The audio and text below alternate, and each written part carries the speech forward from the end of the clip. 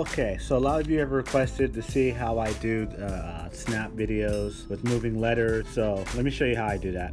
So first of all, you're gonna need Everycord. You're gonna need that app right here, this one right there. You're gonna need that app. Get that app, and I'll leave a link to a YouTube video that goes over how to get that app. Once you have that app, then what you're gonna do is you're gonna go into your snap and cover your lens. So it's black. Take a photo, and then write text. So that's the first step. Write text of whatever it is you want to say, but you got to do it individually. So like if you're going to say the word today, right? So get your word in there, size it, right? Center it, whatever you're going to do, right? Today.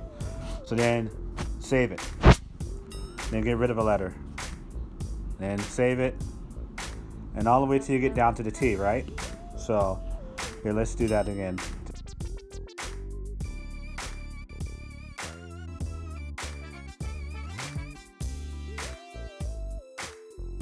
Have all your artwork in there that's gonna be consistent. So we're gonna go here, right? And what you'll do is you'll go to the blank screen.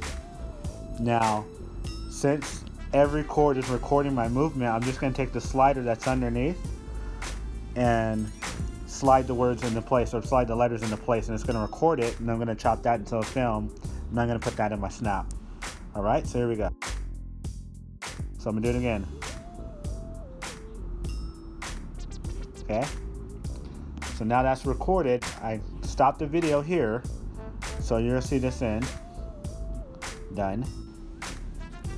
Okay, so after like the 6th try, let's go back into Snapchat.